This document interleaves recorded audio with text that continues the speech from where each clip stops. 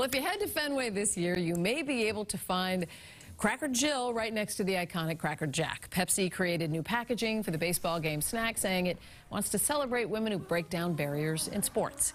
You can find the bags at professional ballparks this summer. As for the classic Take Me Out to the Ball Game, well, singer Normani will record a new version of that song to include Cracker Jill.